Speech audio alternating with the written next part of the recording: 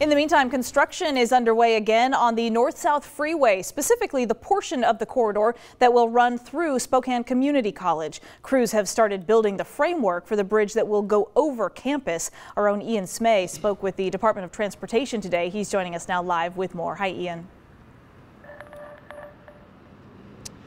Good evening, Whitney. I'm here at the Spokane Community College campus where part of the North Spokane Corridor is beginning to take shape. Crews have started placing rebar for supports for that overpass and have also placed footings in the ground. It's the next step in the years-long saga behind this traffic project. This work on the North-South Corridor is a welcome sight for commuters in Spokane.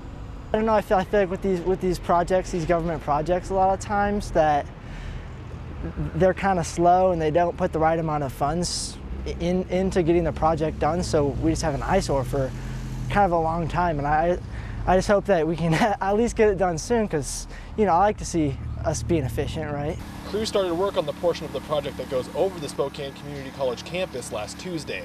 A flyover is being built, which is basically a type of bridge that will act as an overpass over the campus. It will offer 6 lanes in total for commuters. The part of the bridge going over the school's parking lot may seem high, but it's relatively short compared to other parts of the project. So through this section over the Spokane Community parking lot, roughly 25 to 30 feet once it's completed. This will kind of be the low spot as it works its way south, and then as it starts to hit Freya, the freeway will rise once again. Commuters should see progress being made just about every day. Crews will work north to south on this part of the project, with the bridge itself starting to take shape this year.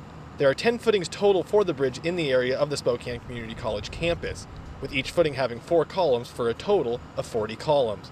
And according to Overton, the bridge will have some local flair. Some cool aspects of the design that's going into this, all the piers are going to have stamped designs on them. So one will be like the red band trout, another one will be a ponderosa pine. So kind of aspects of the community and things that are unique to the inland Northwest. It isn't the only part of the project being worked on. Crews are nearing completion on the part of the project on Wellesley. According to Overton, that means Wellesley should reopen next year. Until then, Overton says commuters don't need to worry, as Wellesley and Euclid will never be closed at the same time. Now, Overton also says that due to the construction taking place off of the road, that there should only be small single-lane closures during construction.